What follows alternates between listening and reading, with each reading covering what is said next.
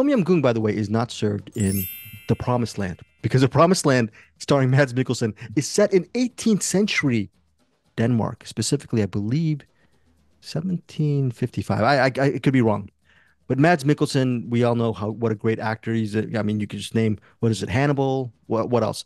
Riders of Justice. The list goes on and on regarding movies that he's great in.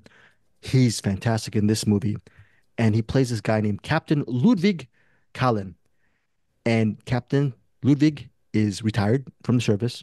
25 years in, he's collecting a pension. And instead of going off and just seeing a plot of land that's farmable, he decides to go on this uninhabitable land called the Heath, set up stakes, and he plans to farm some mysterious crop that he's keeping to himself.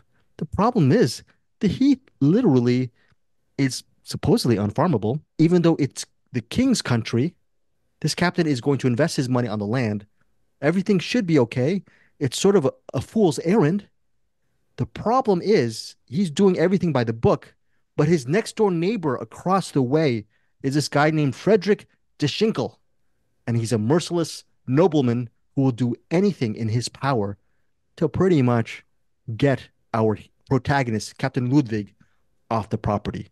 First of all, the Schinkel, that land is not his. That's the land, the property of the people, it's the property of the king. And if you farm it, it becomes yours. So the captain's in the right, and this nobleman is in the wrong. And it's sort of a battle of wills between them.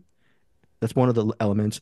But ultimately, it's Captain Ludwig Kallen's just his journey into trying to make this land farmable, livable, and he wants to have a bunch of settlers come in and to make the Heath a livable community, not because he's a nice guy or a saint. He wants to become just like the Schinkel. He wants to become a nobleman because he carries himself, even though his uniforms it's ragged, even though his hands are rough and rugged from just working the earth, he sort of envisions himself as a nobleman as well. So there's a lot of elements at play. There's also some really interesting performances. Bruce and Eric will talk about them. There's a young girl who is fantastic in this movie, and she is sort of an outlier, and she becomes part of his extended family. And then there's other different characters who pop in and out of his life. We also want to mention Amanda Collinl from the HBO series Raised by Wolves. She plays a woman. I forgot who plays her husband, but they're a married couple. They're actually on Ludwig's land to help him just make the earth livable, but they have a past of their own. So that is the premise of The Promised Land. A lot to sink in. 127 minutes, epic filmmaking, only in theaters this Friday. Eric Holmes, is this movie at 127 minutes a slog? Is it worth watching in theaters? What is your overall take on The Promised Land? No, and absolutely. This is written and directed by Nicolaj Arso. I believe that's how you pronounce it. They directed, well, the last movie they co-wrote was Riders of Justice, which is great. Last movie they directed was The Dark Tower, which is one, like, had the Snowman not come out that year, that would have been like one of the worst movies of the year. I'm kind of curious, like watching this movie, I'm like, what the hell went wrong with The Dark Tower? It's like Riders of Justice is great. This movie's fantastic.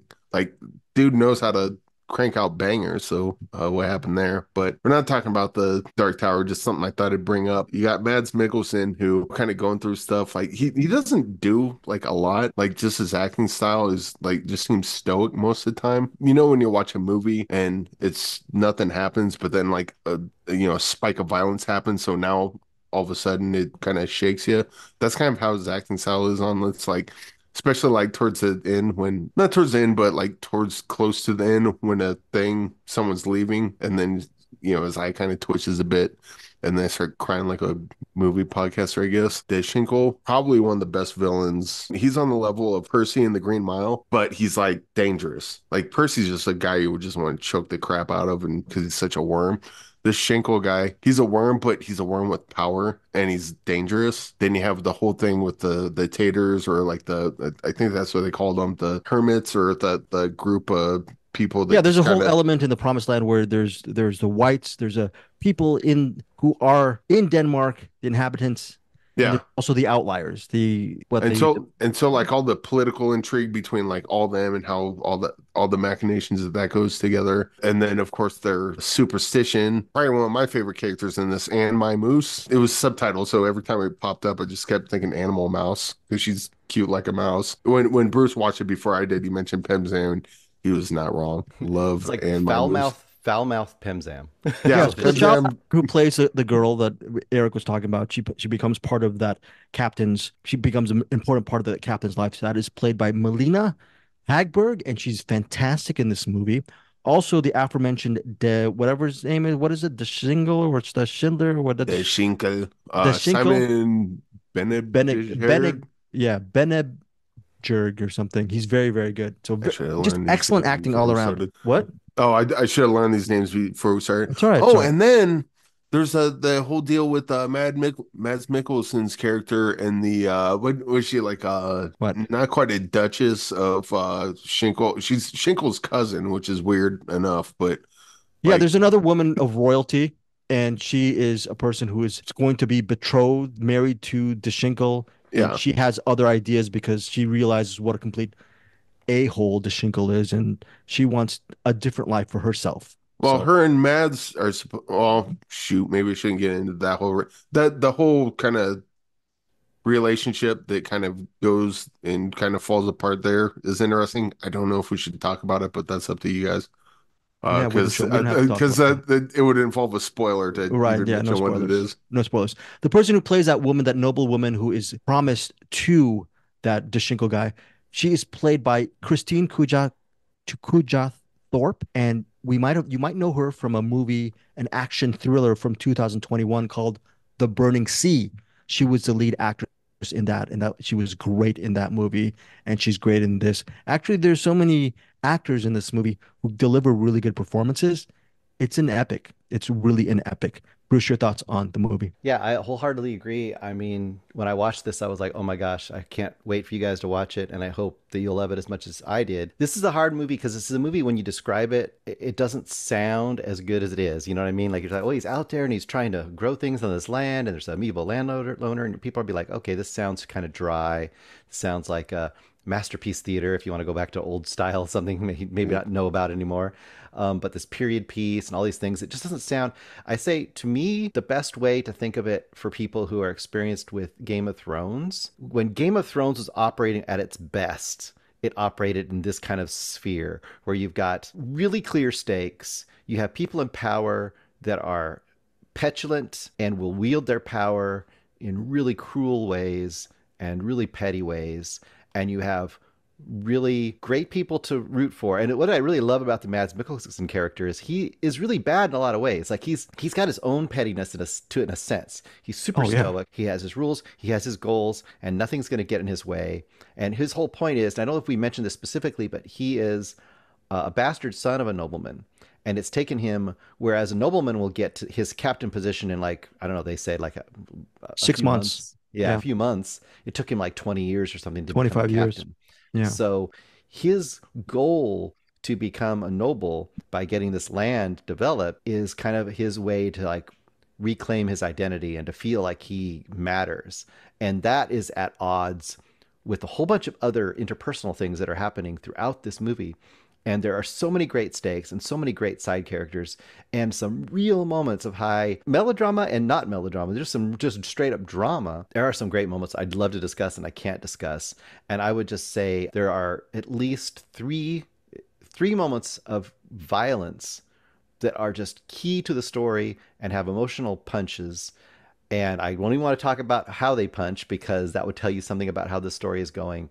And I also think the ending of this movie, there's an ending that's fantastic, or I would say there's a climax of something that happens to a character you've been waiting to happen to a character that is amazing. And then there's kind of an epilogue sort of, Yeah. which is also hugely satisfying, I believe, Powerful. for the characters you've been rooting for or not rooting Hmm. for throughout the movie. And once again, you can't overestimate the girl's role in this. It's fantastic. I love this movie so much. This is easily the best new movie I've seen this year so far. I Easily. agree. Yeah, yeah, I, I agree. It's easy. Yeah, Eric. oh, I would point out, I think a lot of what drives this story is the Schinkel character Yeah. because he's such a hateable person that Yep. you just want Mads Mikkelsen to just choke the crap out of him. It's like just he's kicked the ever living Yeah. crap out of this guy, And then yeah, well, and okay. then Stuff things So does or happen. you doesn't can, happen. Yeah. and then some. There's things that happen. It's very interesting. I really love this movie so much. What also drives the story is what is Ludwig's perception of a dream? What is his dream? Is his dream really to become a nobleman? Bruce, you mentioned when the Shingle says, "Hey, it only took me 6 months to get this noble ranking, and it took you 25 years." And what Ludwig says is, "Yeah, that's about right. That's the law." So at the beginning, he is actually on his tormentor's side because he is living by the law of the land. He realizes that noblemen get the fast track over him, and he's fine. It's a perfect thing like a soldier would do, right?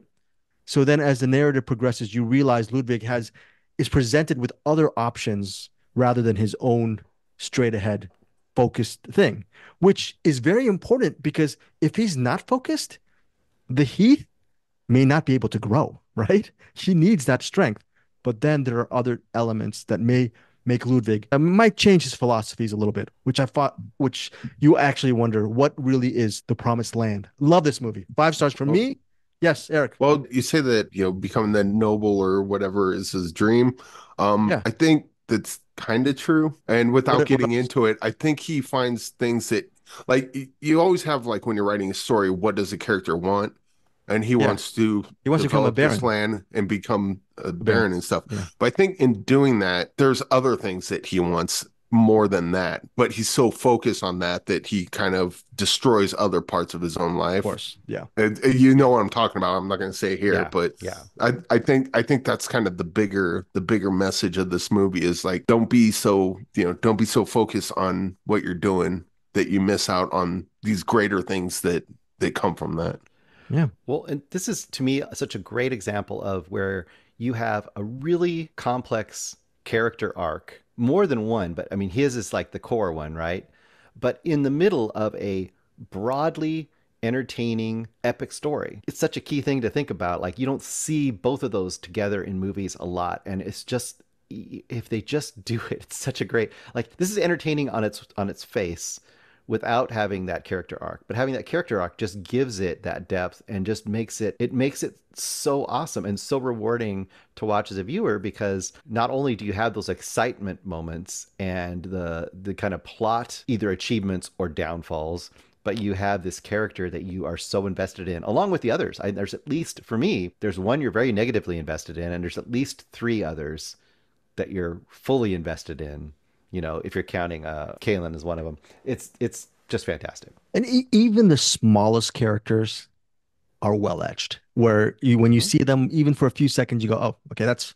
I remember when you did that. Okay, so all the little ones are pretty good too. And Bruce, you were mentioning some of the violent moments or some of the standout moments. This is also a genre film. There are things genre-wise or visually that you will not get out of your head after watching The Promised Land. And It's I'm not talking about sweeping vistas of the land.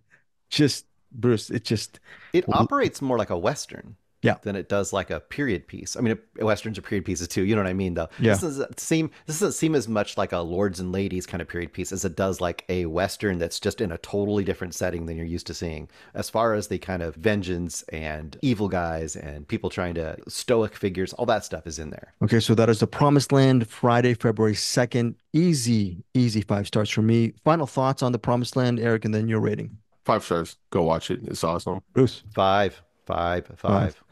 five. 5 stars for all of us. The Promised Land. It's in theaters. So if it's playing near you, please see it. I think this is one of those movies where, look, I We'll watched be it. talking about it exactly a year from now on our Yep. collective top five. Yep. I hate to say that. That is such an accurate thing. What Eric said. Eric is trying to mention that The Promised Land is one of those movies that may be buried, and we're gonna have to bring it up a year later. And I feel bad because Eric's right. Eric's absolutely right. But if you heed our advice, 5 stars from all of us. Best film I've seen this year so far. I don't know if Eric can co-sign on that. Eric, from your noggin, is there anything else that you've seen in the last month? Mayhem and one more Oh, shot. Wow. Okay. But I Okay. mean, this is up there with Fair. those. Okay. Mayhem, One More Shot, The Promised Land. That's a great list from Eric. Yeah. Let's just say again, guys, can you just co-sign in theaters or should they wait on digital? Why should they see it in theaters, Bruce? What do you think? Well, I mean, it's a pretty great looking movie, and I think that the emotions are hit me pretty good just on my little screen watching it at home, and I can imagine seeing it on a big screen with all the music and everything. This feels like it would hit pretty hard on a big screen. It hit me pretty hard, almost made me a better person. Fellow Cinematics members, if you ever see me and try to throw a branch or stick my way, don't expect me to pick it up. I'm not that kind of guy. But I still like the movie. I still like the movie. Bruce and Eric, they're stick picker uppers. They're nice guys. So I, you're gonna get that reference in a second. there was a real up moment at that Yes, part yes. where it's like Oh yeah, like a little crying there. Okay, yeah, that was actually happy tears because there's so many sad tears in this as well. yeah. That this just runs like you get all the feels like good and bad, like happy and sad, all that stuff. Angry, yeah. Yeah, definitely angry. Sticks are used for kindling, not building relationships. I'm kidding. Okay, that is it for The Promised Land. Tell us, please, if someone is listening, tell me, Eric and Bruce, hit us up if you see the movie. Let us know what you think.